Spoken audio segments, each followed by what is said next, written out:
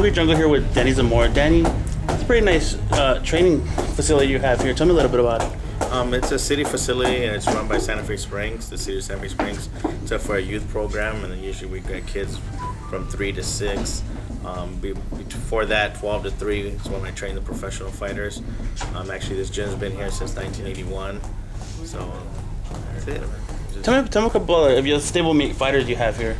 I have Yohnny Perez, Shawn, Estrada, and Librado, Andrade, who are my 3 professional fighters, and those are the 3 that I've been working with. So Johnny, I've been working with him for the last, since he got here from Colombia. He came here for 2 fights, and then after that, I trained him for the last 18 fights, and he'll be fighting April 23rd at the Nokia Theater.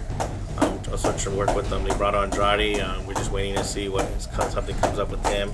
His last fight was in May, and then Shawn Estrada, I've been working with him with his last maybe 5 fights, I believe. So we're looking at January 28th at Temecula at the Pachanga Casino. Okay, let's talk about a little bit of Yohnny Perez. He lost his last fight versus Joseph Abeko in the Showtime Bantamweight tournament. How did he take that loss? He took it real good. You know what I mean? After the fight, he sat back and basically he was just like, you know, the better man won. And it was an off night for him. No taking it away, nothing from Agabeko. Agabeko fought a perfect fight. Other than that, he took it like a champ. He's like, hey, you're in this sport, you got to know how to win and lose, and it was his turn to lose. That was his first loss. So. Now he seemed like he's a really emotional fighter. You know, they showed that a little bit in that Showtime pre-fight show. Is he the type of fighter that will let one loss really get to him, or is he the type of fighter that he might come back a little bit stronger for this next fight? No. He's emotional. For the reasons he fights for his family and stuff. That was basically the first time really seeing him get that emotional. And personally, I think that had a lot to do with this fight. It was the same day. I think just mentally he was just, I don't know, it wasn't there. But no, I think he'll come back even stronger and hungrier. He still needs to provide for his family back in Colombia, and that's what keeps him going. So how are you guys looking to the next fight? It's not going to be the main event, but it's going to be the consolation fight, which it's to a lot of fans, it's no consolation fight. This is a great fight. Yeah. 2 warriors going at it. It's one of those fights that we got to win. You know what we're fighting Darchenyan, who's a great fighter. So we have to win to get back in the mix so we could challenge Agabeko and Abner. We both owe them rematches. So but the first thing that we have to do is we have to win. And once we win, then everything falls in place. So it's something if, let's say Abner Mars takes this next fight and Yohnny does win his next fight, is it something you guys are going to pursue, a rematch with Abner Mars? Basically, it's not something we pursue. He has his options too. He's going to want to go after the bigger guys, the winner probably Montiel, Donaire. Our main thing is to just try to get that world title back. Got it, the WBA, WBC. It'd be nice. For Abner and them. I know they're great friends, and I've known Abner for a long time. Maybe later on, he gets us more titles, and then something happens. Okay, now next fighter, Librado Andrade. He's kind of an interesting fighter. He's best known for his fight with Lucian Bute, which a lot of fans thought should have been stopped in that 12th round. A lot of fans thought that maybe the referee, whatever happened there. Tell me a little bit about how did he come off of that loss? It was really hard for him because on the rematch he got stopped by Bute. So a lot I had to do. He was wanting to make it defensive. I think mentally he wasn't there the second fight. A lot of things were going on within. A lot of it, I don't understand. A lot of fight, you can be in a great condition, but if you're not mentally there, all that conditioning ain't gonna help you.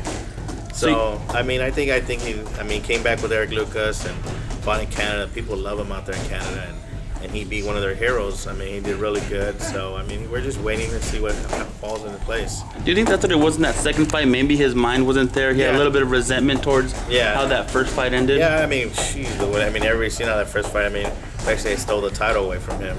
And he's not the type to complain, but it still affects you. You go in there and you fight 12 rounds, you knock the dude out, long count. The referee was walking around. Some weird things were happening. Yeah. It's a lot of reasons a lot of fighters don't want to go overseas. A lot of fighters don't want to come down here. It seems like you never get that full even treatment. You've seen what happened with the Hopkins-Pascal fight. Oh, definitely.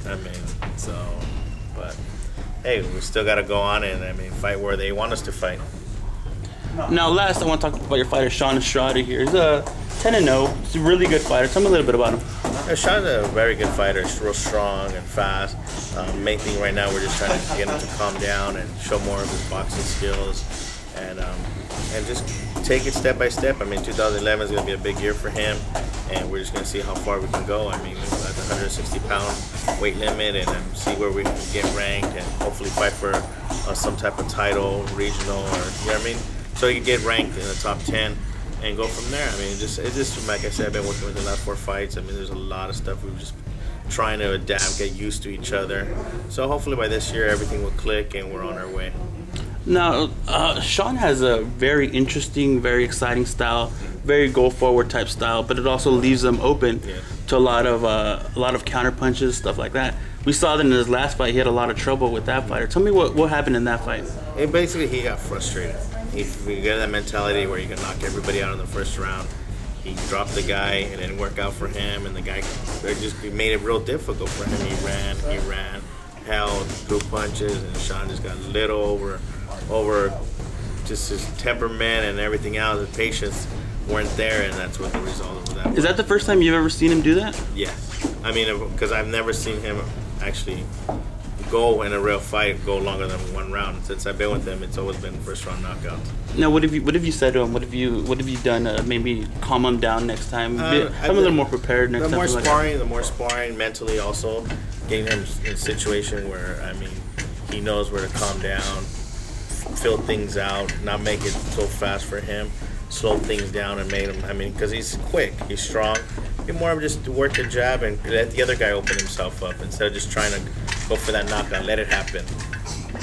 Now it's funny because some of his weigh-ins are almost exciting as some of his fights. He always seems to have something going on when he's weighing. His opponent's always trying to throw him off his game. Yeah. But it never seems to work. Tell me a little bit about that. I think just some of the opponents just try to, I mean, it's mind games when it comes to weigh-ins, and I mean, they just go in there and try to set him off. I mean, a lot of it probably because they know his temperament. So that's one of the things. I mean, it's his mind game, trying to throw him off his fight game. And from that, but basically he takes it pretty good.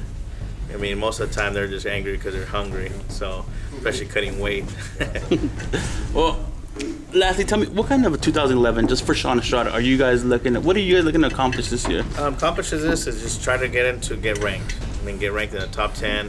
And from there, just a lot of it is just working on technique stuff. I mean, getting little by little, getting more rounds. I mean, that was the first time he went 6 rounds. So we're just looking for to get more rounds. So I mean, more rounds you do, the more, I mean, prepared I could try to get him. See more if there's things that are wrong, show him what's going on.